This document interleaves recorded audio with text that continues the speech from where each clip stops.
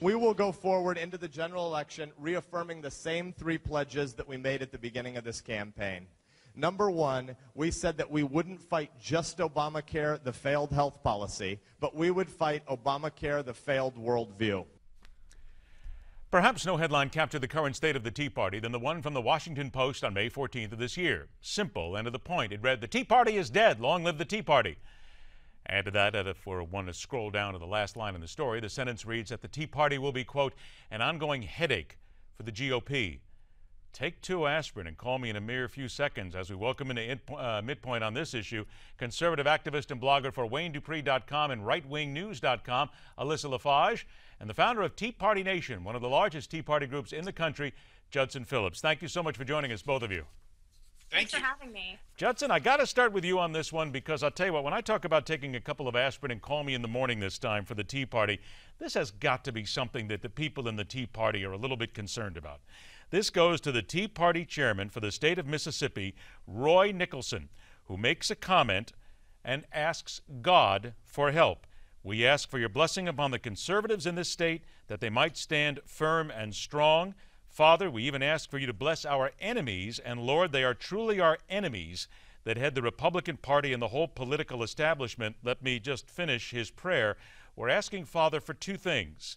We're asking, Father, that you would expose them, set division against them, set them one against another, bring confusion and fear into their camp, into their thinking, for the purpose of pulling them down, for casting them down out of their high offices and reducing them, Lord, to having no power in the state. Come on, now, isn't this going a little bit too far overboard? Well, you have to think about this for a second and put it in context for a moment.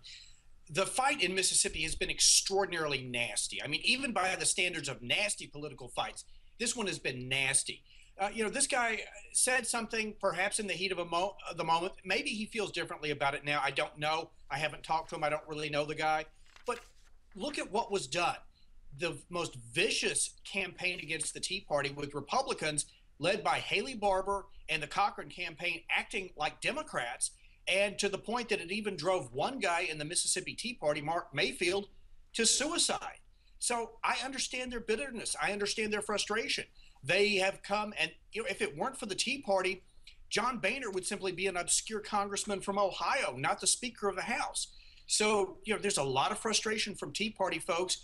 Sometimes in the heat of a moment, you say something wrong. But you know what? If you look at what happened, maybe it's understandable why somebody has that flash of anger, why they say something that maybe in the cool reflection of afterthought they wouldn't necessarily say. I understand that, but still, to ask God to be violent against establishment Republicans, that does have to make the rest of the Tea Party pause for a moment and say, this is not what we're trying to push forward here. This only hurts our national brand. This is just the wrong thing to say. There needs to be apologies all around here. You don't ask God to smite your opponents, do you? No, speaking for God is well above my pay grade. I don't try to do it. And I'm not going to here. One of the reasons I like blogging a little bit more than live speaking is I can edit myself and correct and cut out things that, might be embarrassing like that. But the real issue is not that this one guy went off and said something. The real issue is the attitude that many in the Republican Party, the so-called establishment of the Republican Party, have towards the conservative wing of the party and the Tea Party. That is, they want us to come in every 2 or 4 years, do the heavy lifting, hold up the signs, pound the pavement, do the dirty work, and then when it's all done, they want us to sit down, shut up, and go away for 2 years while they go up to Washington and act like drunken Democrats. And that's the real issue, and that's the real problem. Alyssa, is that part of what's going on here? Sit down, shut up, and just act like Democrats? Look, I really think that that's not what's happening. I think that's a little bit heavy-handed to say.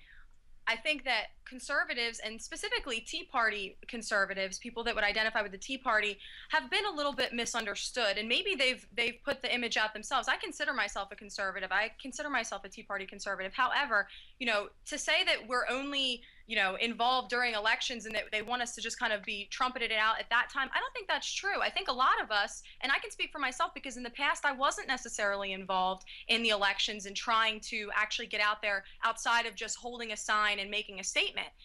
Some people really need to try and do more than just that. And I think for some time now, that's all the Tea Party has been doing. And, you know, obviously we've had more involvement, you know, in this particular election that he was talking about.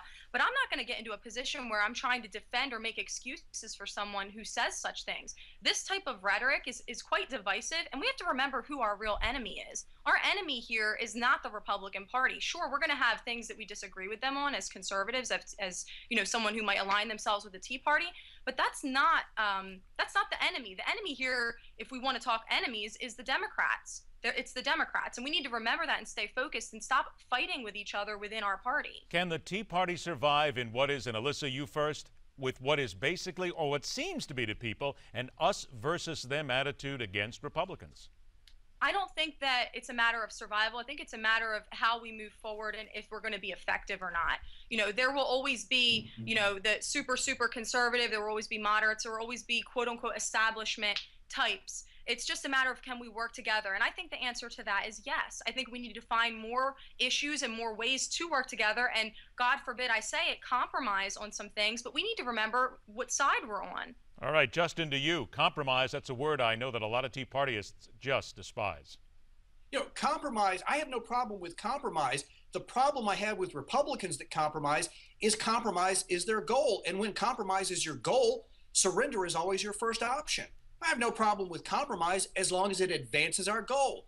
I have no problem working with Republicans who I don't necessarily see eye to eye with. I've endorsed a number of them this cycle. But you know what? When we have Republicans who act like Democrats, and specifically I want to talk about the Mississippi race where Haley Barbour goes out and does something that I would expect out of Al Sharpton. When you get that kind of campaigning, that's a line that is crossed that simply cannot be forgiven. So, you know, yeah, we do need to work together, but it's a two-way street. And when you get people like the Cochran campaign, the Barbour machine, when they go as extreme as they did, that's an unforgivable sin in my book. Alyssa, 10 seconds left. Just keep the rhetoric down. I just think we need to not give the left any more ammo. We need not say things like this gentleman said, you know, and really just try and keep our message on point. I think that is probably the best way to put it, because I think this issue certainly gave the left a whole lot of ammo against the Tea Party. I thank you both for being here, Alyssa and Justin. We will absolutely do this again. We got a lot more to talk about before we get to the midterms. Thanks again. Thanks for having me. All right, next hour here on MidPoint, the former Deputy Undersecretary of Defense digs into the American game plan on ISIS and whether anything of substance is being accomplished. And after the break, the National Guard in Ferguson, Missouri. Are they making any difference in stopping the violence? It's coming up next on MidPoint.